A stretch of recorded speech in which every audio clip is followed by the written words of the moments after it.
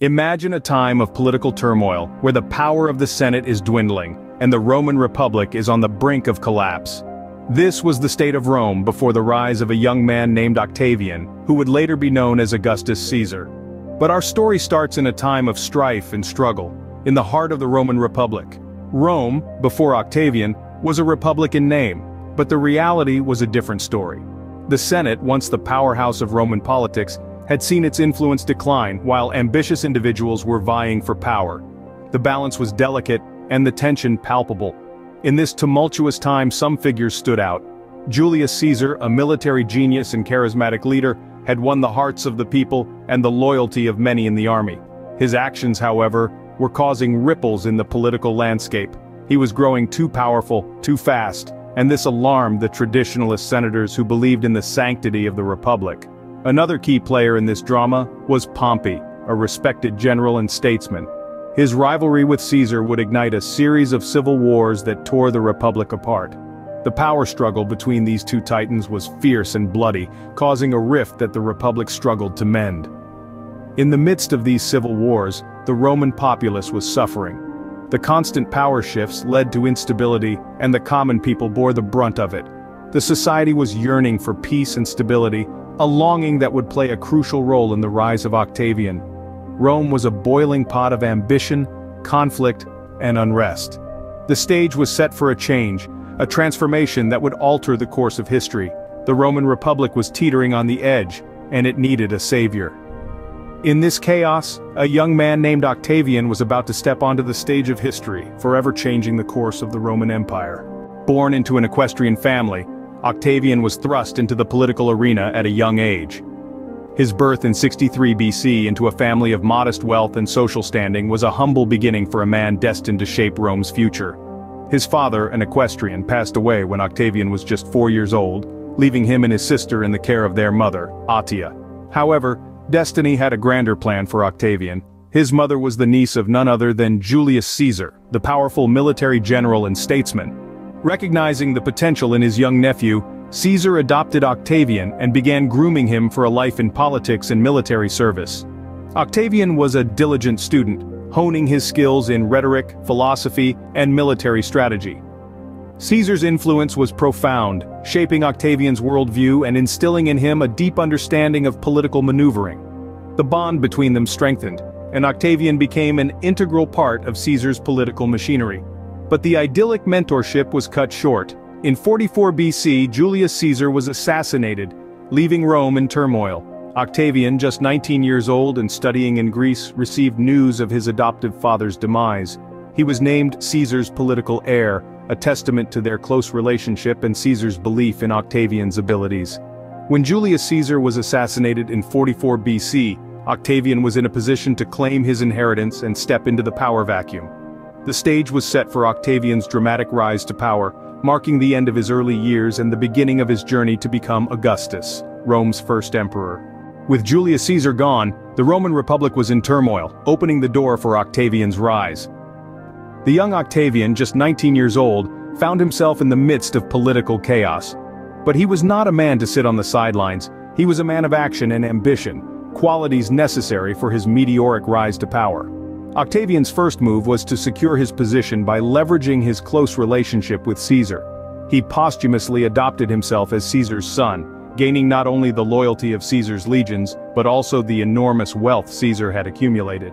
With this newfound power and influence, he set out to avenge his father's assassination, forming the Second Triumvirate with Mark Antony and Lepidus to consolidate power. The Triumvirate, however, was a shaky alliance, failing to bring the stability Rome desperately needed.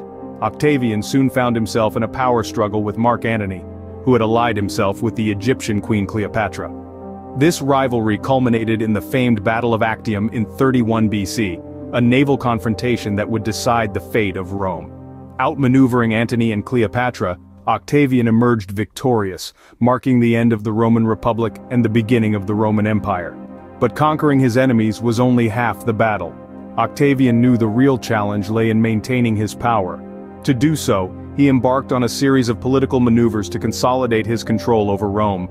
He appealed to the Roman Senate, promising to restore the Republic and relinquish his powers, only to have them granted back to him with even more authority. This cleverly crafted image of a humble servant of the state endeared him to the public and the Senate alike. Octavian also understood the importance of public perception. He adopted the name Augustus, meaning the revered one, presenting himself as a godlike figure. He initiated an era of peace and prosperity known as Pax Romana, which further solidified his popularity among the citizens. His reign was marked by effective governance, significant building projects, and the expansion of Roman territory, all of which helped to cement his legacy. Behind the scenes, Augustus maintained tight control over the military, ensuring their loyalty through generous salaries and pensions.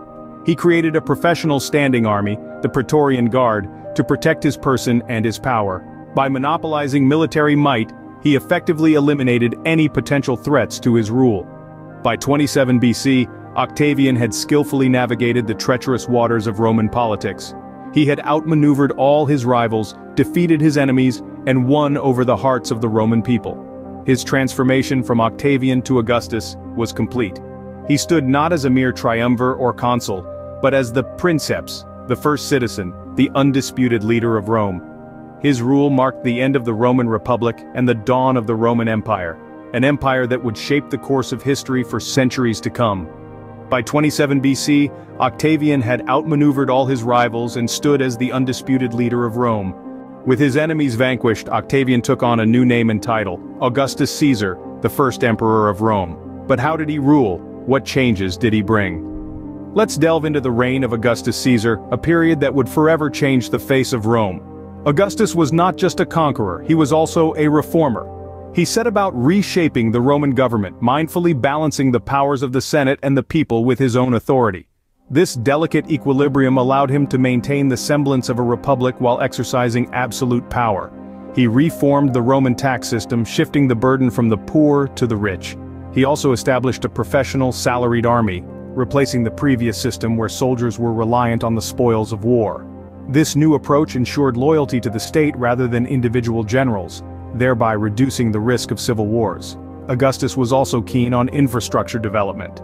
He famously said that he found Rome a city of bricks and left it a city of marble. He initiated numerous construction projects, including temples, aqueducts, and roads.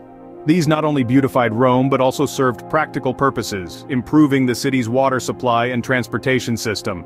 His approach to governance extended beyond the borders of Rome. Augustus realized that continuous expansion through conquest was unsustainable, and instead focused on consolidating and securing the empire's existing territories. He established Roman law, language, and culture in these provinces, integrating them more closely into the Roman Empire. One of his most significant achievements was the establishment of the Pax Romana, a period of relative peace and stability that lasted for more than 2 centuries. This was not a time without conflict, but large-scale wars were rare, and the empire enjoyed a level of prosperity and tranquility it hadn't seen in years. The Pax Romana was more than just a peaceful era. It was a period of cultural flourishing. Literature, art, and philosophy thrived under Augustus's patronage. He himself was a patron of Virgil and Horace, 2 of Rome's greatest poets. This cultural renaissance harkened back to the glory days of the Greek civilization and helped Rome establish its own cultural identity. Augustus also understood the importance of public image. He presented himself as a humble servant of the state, living in a modest house rather than a palace, and wearing a simple toga instead of royal attire. He even refused the title of rex or king, instead opting for princeps, meaning first citizen. This calculated humility helped him maintain popularity amongst the masses and the Senate alike. However, his reign was not without criticism. His moral reforms aimed at promoting traditional Roman values were seen as oppressive by some. He was also accused of being a tyrant, ruling with an iron fist under the guise of a republic. Despite these criticisms, there was no denying the stability and prosperity his reign brought to Rome. In many ways, Augustus was a paradoxical figure. He was a reformer and a conservative, a benevolent ruler and a cunning politician, a man of the people and an absolute monarch. He skillfully navigated the complex political landscape of Rome, maintaining a delicate balance of power that allowed him to rule effectively while keeping the masses and the Senate content. Augustus Caesar's reign marked a period of relative peace and stability, a stark contrast to the turmoil that had characterized the Roman Republic.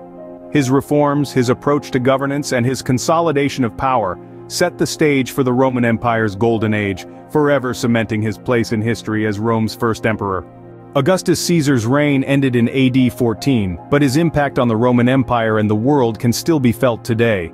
His rule was a turning point in the annals of history, leaving a legacy that has echoed through the ages. Augustus's reforms, his influence on subsequent emperors, and his role in shaping Rome and the modern world are all testaments to his enduring impact.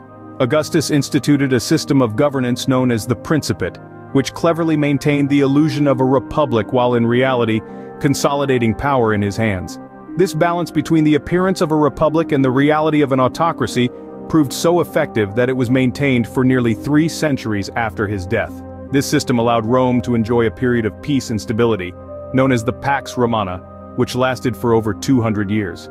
Throughout his reign, Augustus implemented numerous reforms that transformed the Roman Empire.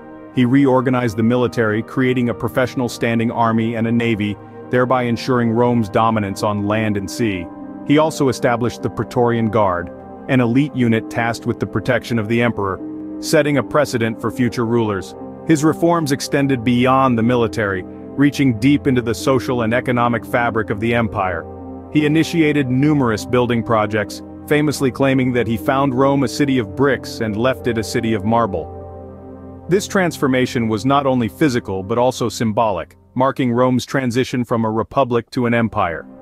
Augustus's influence on subsequent emperors is undeniable. His adoption of the title princeps, meaning first citizen, set a precedent for future emperors, who continued to use this title to assert their authority while maintaining the illusion of equality with their citizens. His model of governance, his military reforms, and his approach to public works were all emulated by his successors, demonstrating the lasting impact of his rule. But perhaps the most significant aspect of Augustus's legacy is his role in shaping the modern world. The Roman Empire under Augustus laid the foundations for Western civilization as we know it today. The legal and administrative systems he established have influenced legal systems worldwide. The Latin language, which flourished under his rule, gave rise to the Romance languages and influenced the development of many others. Augustus also had a profound impact on the arts. He was a patron of literature, fostering the works of great Roman poets like Virgil and Horace, whose writings continue to be studied and admired today. The architectural innovations of his time, such as the use of concrete and the arch, have influenced modern architecture. In conclusion, Augustus Caesar's reign marked a significant turning point in world history. His reforms transformed the Roman Empire, his influence shaped the role of future emperors, and his legacy continues to impact our modern world. So, as we reflect on the life and legacy of Augustus Caesar, we are reminded of his journey from Octavian, a young man in a crumbling republic, to the first emperor of one of history's most powerful empires. His story is a testament to the power of ambition, leadership, and vision, qualities that resonate across the centuries and continue to inspire us today.